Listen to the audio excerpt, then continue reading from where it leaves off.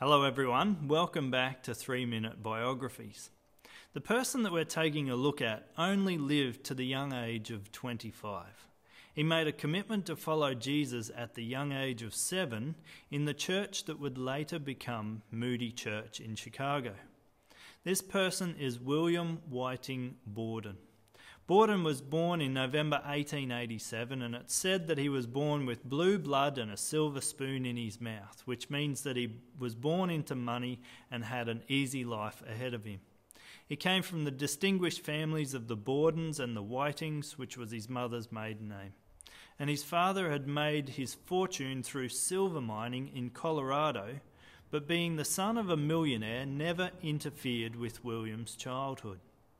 He received a standard education in Chicago and Pennsylvania, and he graduated from high school at the age of 16, which was too young to start university.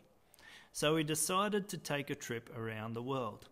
He travelled with his good friend Walter Erdman, a graduate from Princeton University and Seminary, and they set off from San Francisco in 1904 on board a ship with a number of missionary couples bound for the foreign field.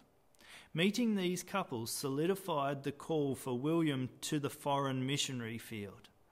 William and Walter travelled through Japan, China and India, but the trip involved much more than just sightseeing.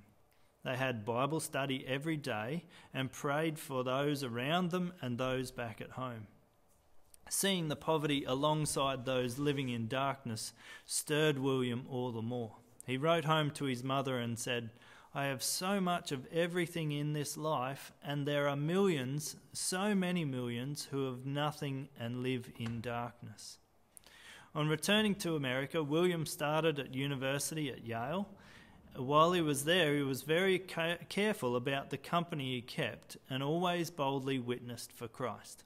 He spent time at the Yale Hope Mission, witnessing for Christ and helping those whose lives had been battered by sin.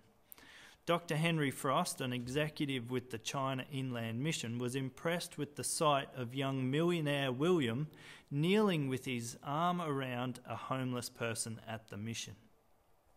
William graduated from Yale in 1909 and entered Princeton Seminary in the same year. He graduated from seminary in September 1912 and was ordained soon after at the Moody Church in Chicago. He spent the next 3 months speaking at various colleges and churches advocating for worldwide missions. And in December 1912 he sailed for Egypt, where the plan was to study to get a grasp of the Muslim religion. But as Easter 1913 approached, William contracted cerebral meningitis and died soon after on April 9th, 1913, at age 25. News of his death spread quickly and services were held to commemorate his life. There was sadness at a life cut short, but one of his missionary friends wrote that he was not sad about a life cut short because a life abandoned to Jesus Christ cannot be cut short.